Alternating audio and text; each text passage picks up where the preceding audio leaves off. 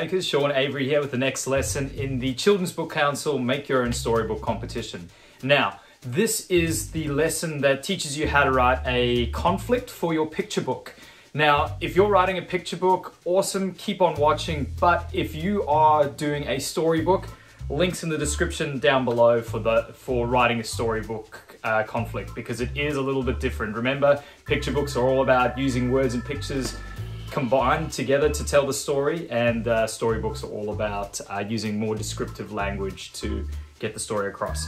So, the conflict, that is at the very top of Story Mountain. So, just to refresh your memory, you begin at the bottom here, where you do your introduction and then you do your build up, and your conflict, that's the kind of the peak of your story.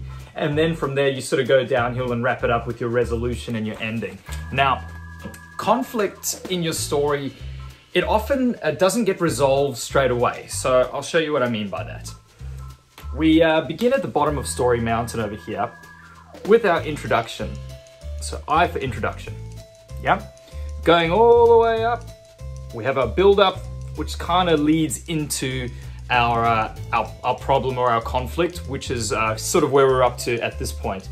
Now, the conflict is at the top, and that's when something goes wrong. But most stories don't just have one single conflict, they have numerous ones. So usually what happens is you get to the top, you have your first problem, and then your character tries to solve that problem, so you feel like they're going down the mountain to a resolution, but often it doesn't work out for them and they get themselves into even bigger trouble. And so the conflict goes up like that, and then they try to solve it again and even more trouble for them.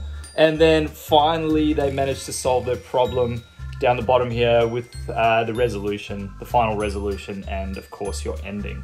So it kind of, instead of your mountain being a simple peak like that, it looks kind of more like this. So you've got conflict 1, conflict 2, conflict 3, and then you've just got partial resolution. So PR. So it's really up to you how complex you want your story to be.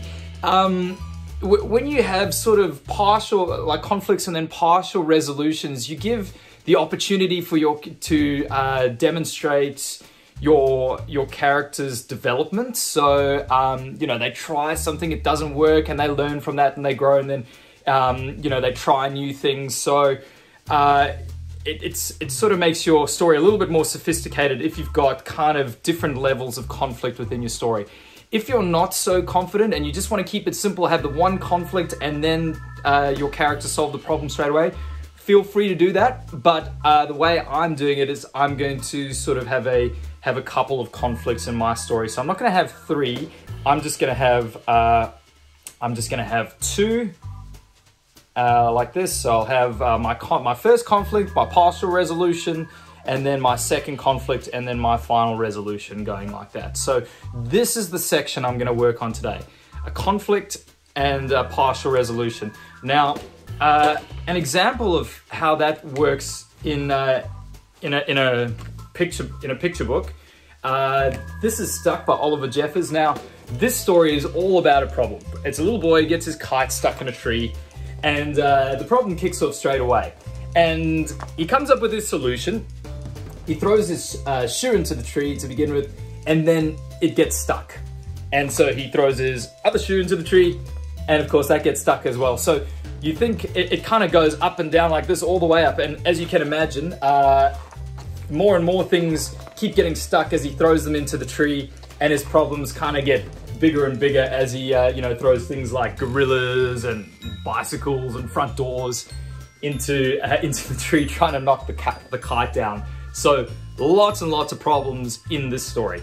My story that I'm writing about Charlesworth Oinkington, a warthog that doesn't want to play in the mud with his family and friends. His first problem, the first part of his conflict that I'm going to write about, is when you know, he's been telling his family and friends, no, I don't want to play in the mud, and he's kind of getting a bit annoyed. He's sick of being asked. But then all of a sudden, the first conflict, when one of the hogs jumps into the mud and sort of sends a big tidal wave of mud splashing down over the top of him, That's the first part of the conflict that I'm going to write now, and I'm going to write my second part of the conflict in another lesson, in the next lesson.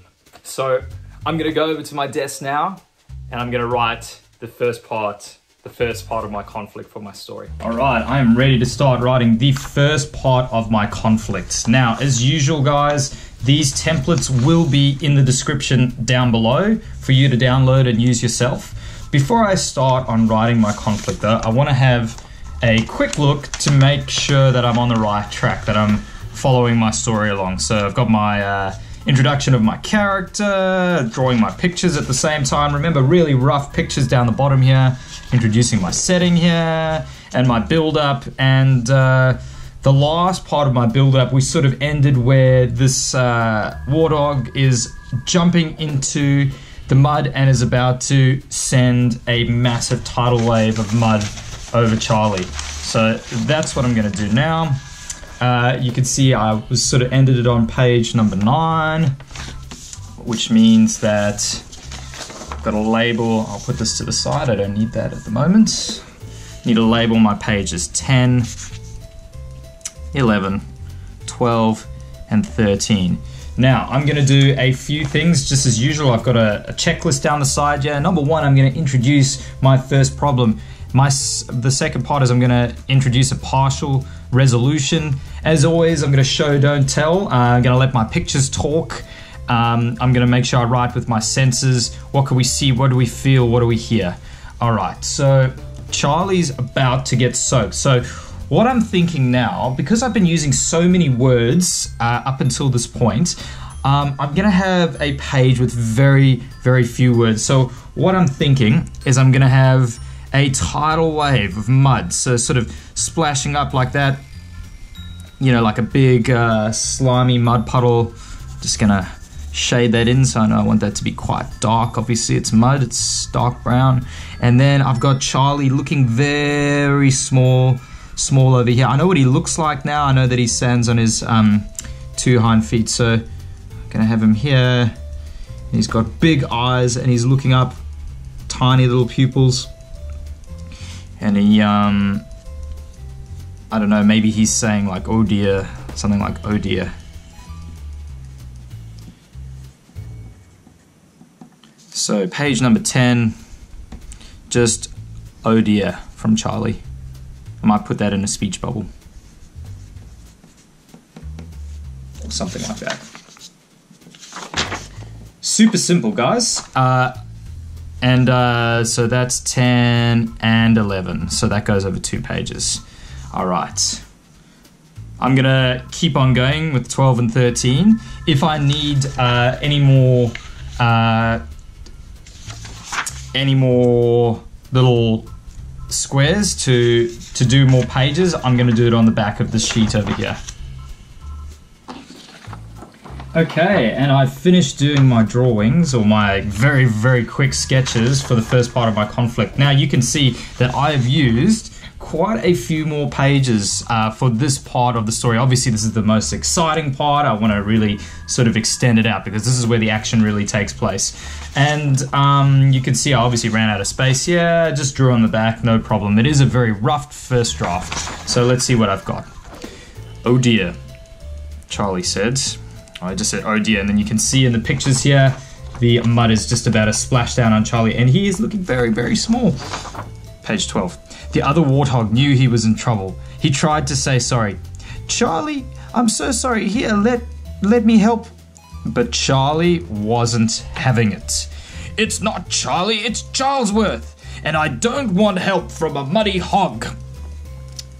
And you can see here, guys, that I've it's nice to use a whole double spread every now and again to make, you know, to sort of give the reader a break. You know, there's only 2 words on this page.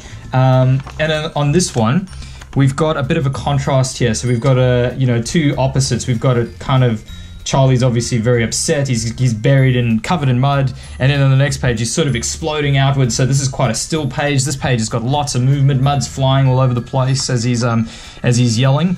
And then it says, and with that, Charlie stomped off into the bushveld. So you can see I've used another double page spread here, and I've drawn the hogs over here looking a bit sad and Charlie looking really angry, stomping off in another direction. And this page sort of symbolizes how he's separating himself from his friends and family. Okay, so now I'm on page 16 here. Charlesworth Oinkington was determined to find new, clean associates, but believe it or not, the African bushveld was not exactly teeming with creatures who took their personal hygiene as seriously as he did.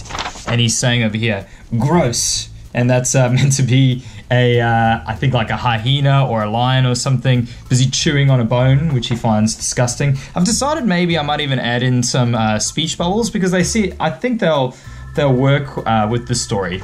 Speech bubbles might not work on your story though. We want to avoid making it a comic, but I think in this case it might be just for 1 or 2 words. It might be good.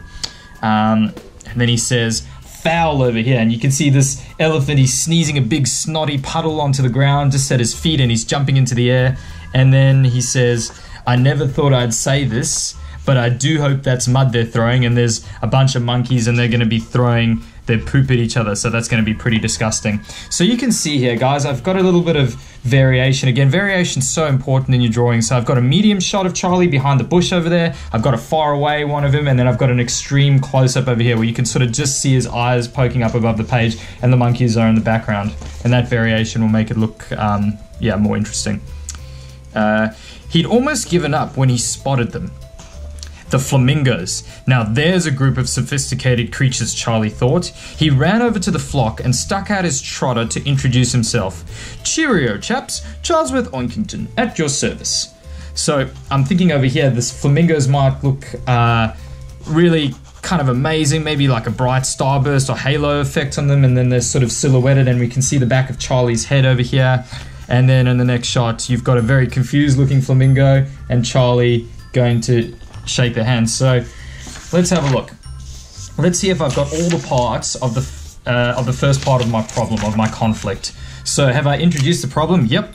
Charlie's had enough of his family. He's just been covered in mud, and he's done with it. He's absolutely sick of it. Partial resolution. Yes, we've sent Charlie off into the bushveld, and he's found the flamingos, who are much more sophisticated than the other hogs. So we've got our partial solution. We know that obviously it's not going to be the end of the final solution, because the flamingos aren't very nice creatures, but we'll get to that later. Show don't tell. Well, there's plenty of show don't tell in here, in the fact that I've got the hyena chewing on the bone and the elephant sneezing and the monkeys throwing poop, but I'm not actually describing these things. I'm just going to let the pictures do the talking, and then Charlie sort of reacting to those with his little speech bubbles. So yeah, I've definitely done plenty of show don't tell.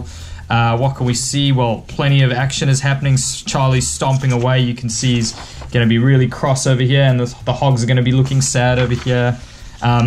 Again, and that sort of links into our feelings as well. We know the hogs are sad to see him go, and we know that Charlie is just absolutely, he's had enough, he's furious. And what can we hear? Well, there's plenty of dialogue. He's talking about things being gross and disgusting, and over here you can see he's yelling at the other hogs. He's really losing his temper. So we've definitely written with our senses. So there you go, guys. The first part of our conflict completed, and this is always my favorite part of the story, where things start to get a little bit exciting. And I definitely think it's a lot of fun to write. So this is what you need to do do at least the first part of your problem. And remember, if you just want to do one part of your problem and then just go straight into the main the resolution that sort of ends your story, that's absolutely fine. But if you want your story to have a little bit more depth, make it a little bit more interesting, show your character taking a journey to try and solve their problem and failing and trying again, then this is the way to go to write your conflict in 2 parts. So the next lesson will be me writing the second part of my conflict, carrying on from when Charlesworth Oinkington meets the flamingos. And homework, make sure you're reading plenty, guys. Illustrators, make sure that you're drawing every single day, and make sure that you've got the first part of your problem done. And I will see you all next time. Happy reading, happy creating.